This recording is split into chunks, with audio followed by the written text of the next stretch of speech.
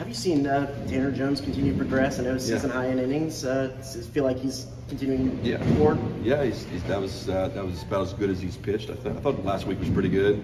He had the cutter going a little bit.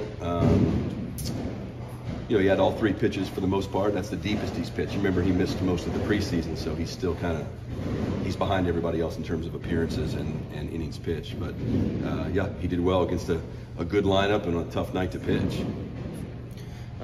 The offense, the relentlessness of it, what can be said about it after another start? Yeah, well, obviously those guys at the top, the star power guys, Braden, those guys are going to do their thing most days.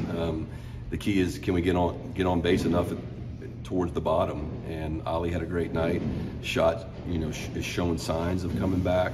Sorrell, obviously, him staying on baseballs the other way is a big sign for a young player like that.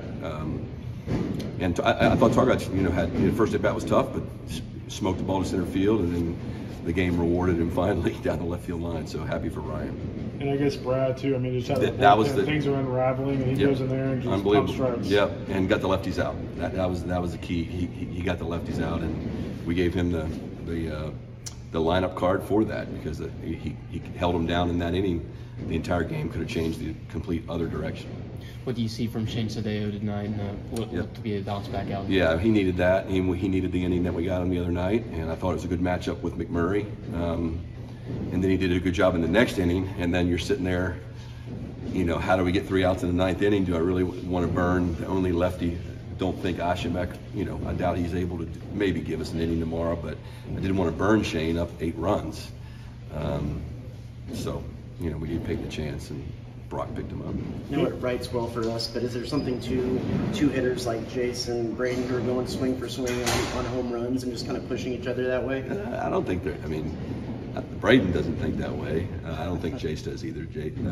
Braden, he puts together a lot of really good deep at bats, and Jace does too. So the key is they both take their walks. That's the key. If they just control the strike zone, most of the time when those 2 guys just touch the ball, it's going to go pretty hard. I thought Jones threw well, but as you look ahead to next week, what's maybe the thing you're going to preach to him? Hey, this needs to be better, that needs to be better.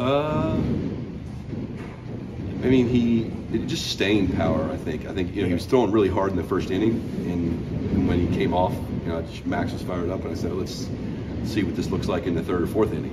And so just the staying power of,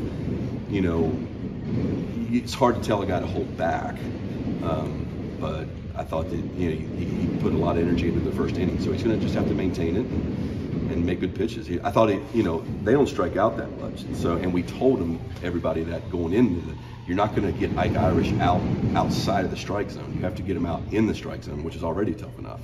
So I think Tanner, he had a lot of 0-2 counts that ended up being 2-2 and 3-2 counts, and so try to get him out earlier, which you just got to throw more strikes.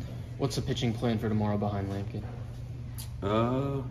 Hopefully Lamp can pitch like he did last week, but Cortez and Stewart, Sadeo can certainly come back. We'll see how Ashenbeck feels, but hopefully Justin can do a good job with him against him.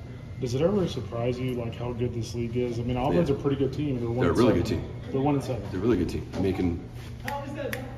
Just in an instant, just a couple swings, an injury, and or it can go the other way. You can get on a quick roll like we've seen. So it's just, there's no soft touch. At least there's no soft touch that's on our schedule this year in the SEC, and that's why they're monumental games. Every single pitch, even up when Stanfield caught that ball, instead of it dropping, that would have ended the game. That would have been the 10-run rule. But here we are. The tying run was in the hole. So that's how it can change in an instant. So you got to win them when you can win them. All right.